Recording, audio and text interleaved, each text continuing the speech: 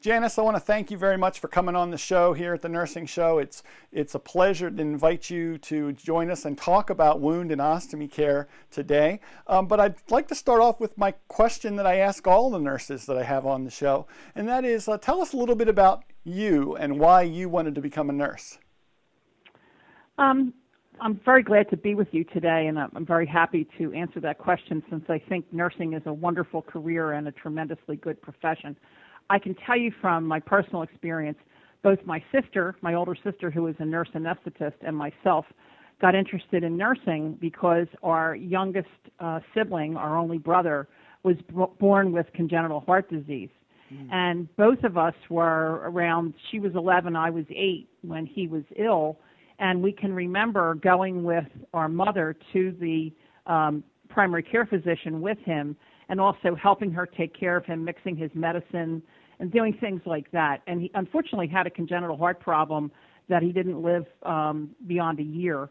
But that experience of being exposed to medical care and then eventually hospitals, really, I think if there's a silver lining to a bad circumstance when you lose a younger sibling like that, is the good that came out of that was that both of us got interested in healthcare careers, and both of us entered nursing and have had very successful careers. Excellent. Well, you know, and you're right. There are those silver linings, and I find so often that the nurses that are entering the career field have in some way been touched by a nurse at some point in their lives that have led them in the direction of this type of career. So that's fantastic. Tell us a little bit about your career path and what led you to the specialty of wound and ostomy care. Sure. I got interested in wound and ostomy care very much derived to my initial practice in nursing, and that was as a perioperative nurse. I spent a pretty good number of years as an operating room nurse, and during that time I spent a large amount of time with general surgery, so I got to see things like ostomies, what I call diversions. I got to see them actually created up front because I was scrubbed in at the case assisting with that surgery. And I also got to see perioperative experience some pretty substantially bad wounds that needed to be debrided or needed to be repaired, or things like myocutaneous flaps, where you literally take one part of a body tissue, move it over, and cover a big, large, deep pressure ulcer. I actually got to see them created up front, and it really piqued my interest. After I left the operating room, I went into critical care nursing, and in the same relationship, I got to see a lot of wound problems. I got to see some more patients that had ostomies of various types. And then I got exposed to a wonderful WC nurse at a hospital in downtown Philadelphia who, when I was teaching students, she would see me on the floor and say, "Oh, come on, you have to see this patient that has this unusual wound." And I would go and see and look at this condition and watch her interact with the patient and watch her interact and use critical thinking and how her creative approaches to managing these really challenging wounds or ostomies. That really piqued my interest, and then I decided to go to school. So based on my earlier OR experiences, but also the influence of this really expert, WC nurse, I really got interested in the whole specialty. So what is it, when you talk about wound and ostomy care, it seems like a broader subject, like wounds and ostomies. What do they have to do with each other? Would you like to explain a little bit about why those two specialties are paired together? I think they're paired together because of need. One of the things that you find when you go into wound care and specialize in it is one of the most challenging wounds is something called an intercutaneous fistula, where literally some drainage from an internal body component like the intestine is draining out into a wound. It could also be urine. It can also be from the bladder, but most commonly it's from the intestine. It's one of the most difficult type of wounds to manage. So to manage that type of wound, an intercutaneous fistula, you really have to understand how the GI system works and some of the things that can go wrong with it. And it's kind of like a natural evolution that wound and ostomy came together. it's actually the whole specialty of continence came associated with wound and ostomy too, because of the same reason. Often people that have wounds also have problems with urinary and fecal incontinence. So the three things actually go together very well, and you find yourself writing, suggesting interventions or ordering interventions that address all three areas.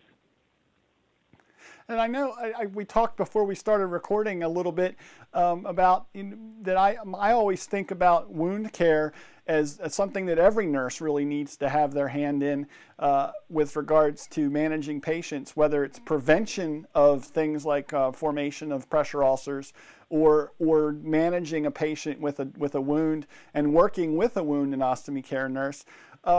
And as we have a continually aging population, we're seeing more of these types of wounds in the hospital and the out of hospital setting. Would you agree with that? Absolutely. I think the aging of the American population is going to increase the need for wound care specialists, wound specialist nurses, but also for the bedside nurse who is not specialized in it to have a good understanding of what is occurring. I mean, clearly, prevention of wounds is everybody's business, and that's really across settings and across age groups, because even kids can develop pressure ulcers, most commonly related to device use, I might add. But prevention is absolutely everybody's job, and bedside nurses have to understand how to care for wounds as well. However, sometimes wounds can become so challenging for a patient, you really need to bring in the specialist who looks at the larger picture, has a deeper understanding of what's occurring physiologically and other factors that contribute to the problem, and write some other recommendations for care. And I noticed you talked about the patients having a difficult time managing their wounds. So it seems to me like you're saying there's a large educational component associated with this, which I think sounds like it lends itself to the nursing process, where nurses are looking at really the whole patient and different aspects of that patient that may affect how they're able or not able to care for their wound.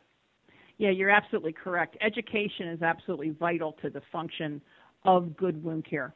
In the ideal circumstance, you really want to educate that patient and have the patient involved in his or her own care. You may have to involve families, you may have to involve other loved ones, but wound care, I always say, is a team sport. It involves multiple disciplines in terms of the attending provider, the physician or nurse practitioner, whoever's caring for that patient, and the specialist and the nurses and physical therapy. And it is a team effort, but the part of the team is also the patient and the family. And education is absolutely critical for the best outcomes. I see that particularly with ostomy care. A lot of times you can head off problems, you can prevent them from happening if you alert the patient and family to what can occur and to prevent things from happening. With respect to ostomy care, what are some of the things that nurses can do to prepare for that patient that presents to them with an ostomy? What are some of the things they need to look out for, maybe as a med-surg nurse or a nurse in another setting, that they might want to look for when presented with a patient with an ostomy?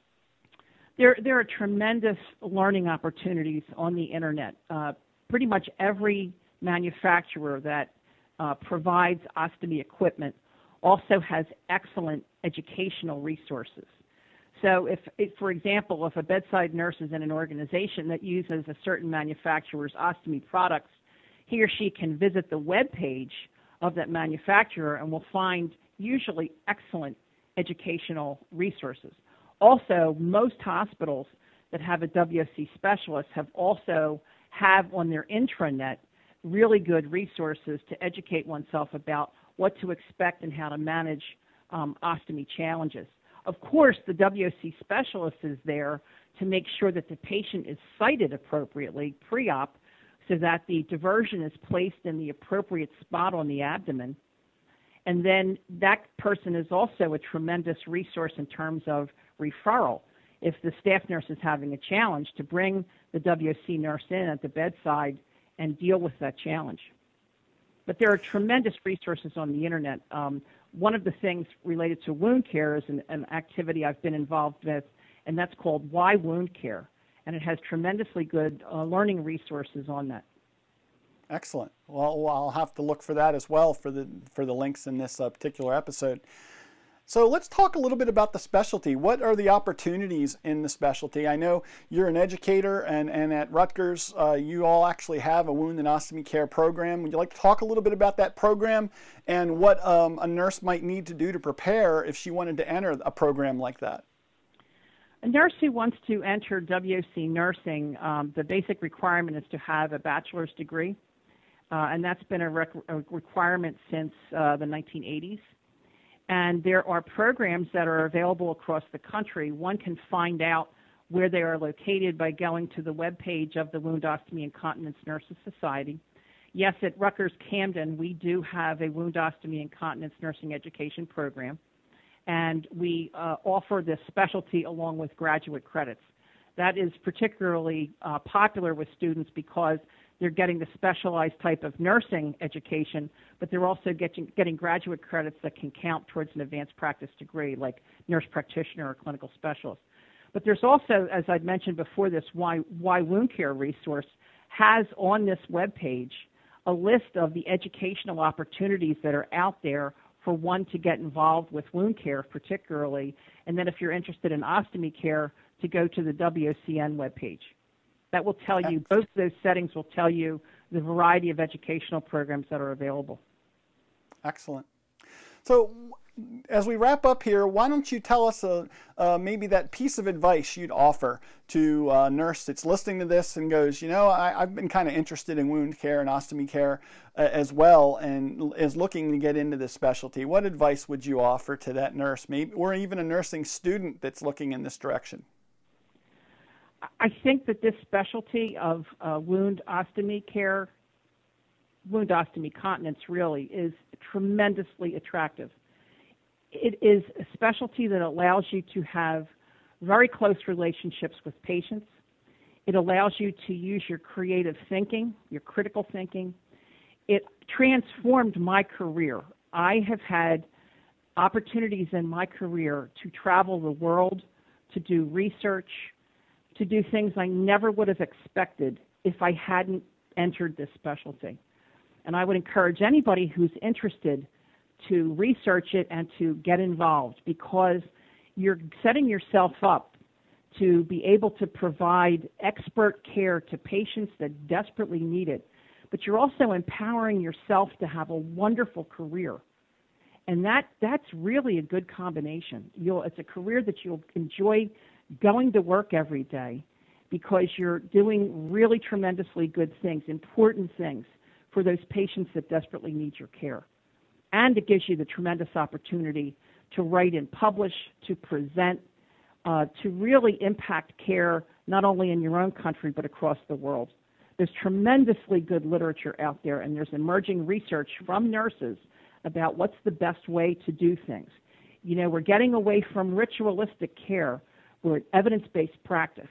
And wound ostomy care in particularly is generating a tremendously solid level of evidence that we as experts can take to the bedside. And I think that's the exciting opportunity for nurses of the future, is they can get involved in this specialty and help develop the science of the future and have tremendously positive relationships with the patients that they're caring for. Excellent. Well, Janice, I want to thank you for taking some time out of your busy schedule to join me here on the Nursing Show. And I'd just like to offer you, if there's ever anything in the news or some groundbreaking research that you'd like to share about wound, ostomy, and continence care, the door is open here. Just shoot me an email and I'll get you back on the show in the future. Thank you. I appreciate that. And I would like to say that anybody who's interested in wound care particularly, this new website that we've created called Why Wound Care is really worth a visit. The information will be listed with this link, and it'll be very, very helpful for people if you just want to start doing some research to see what's out there. The website is designed to attract and develop specialized wound care nurses to make people aware that this is a tremendously positive specialty, and I would urge them to go take a look because it's fascinating and I think they'll really enjoy it. Well, we'll definitely have a link for that in the show notes and make sure that the information gets out there for the audience to check out. And if not, become specialists themselves, increase their knowledge and patient care abilities along the way. Absolutely.